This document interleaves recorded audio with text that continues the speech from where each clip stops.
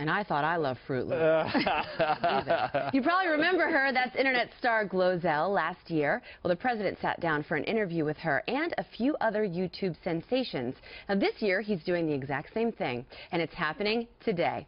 The interviewers are Destin Sandlin of the science channel Smarter Every Day, Adonde Thorne, known to his online fans as Swoozy, and Ingrid Nielsen, also known by her YouTube name, Miss Glamorazzi. They all have more than 3 million subscribers, and naturally, they're all really excited to talk to the president about the issues that matter to them. I would love for this to be different.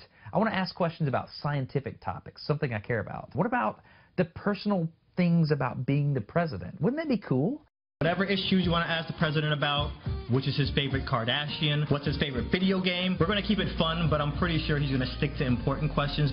From women's issues that I want to talk about, to LGBT issues, to healthcare, unemployment, and lots of other things as well.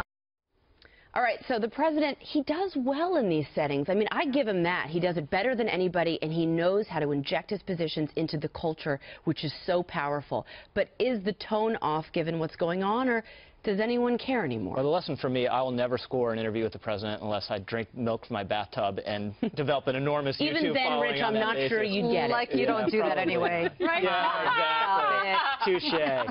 Touche. This is part of a bigger trend, right? I mean, what is defined as the media has expanded. It used to be 3 broadcast networks, a couple newspapers, and that's it. And now it's anyone who's interested in public affairs or even just has a following. So I find it kind of annoying and distasteful, but for the president's uses, it makes complete sense. It's a way to reach an audience he might not otherwise. Julie, he's been annoying and distasteful for years now, though, so we're not really surprised. I mean, he jumped in the bathtub with Glozell. He went to be interviewed with Pimp with a Limp right after Benghazi. I mean, he's been hit on this before, tone and venue of these interviews.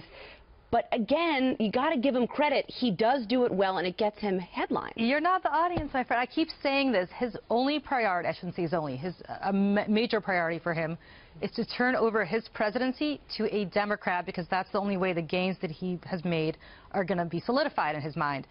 This is what you need to do to get to put together that Democratic coalition. Younger voters who may not be excited about Hillary Clinton but have a lot of time for him.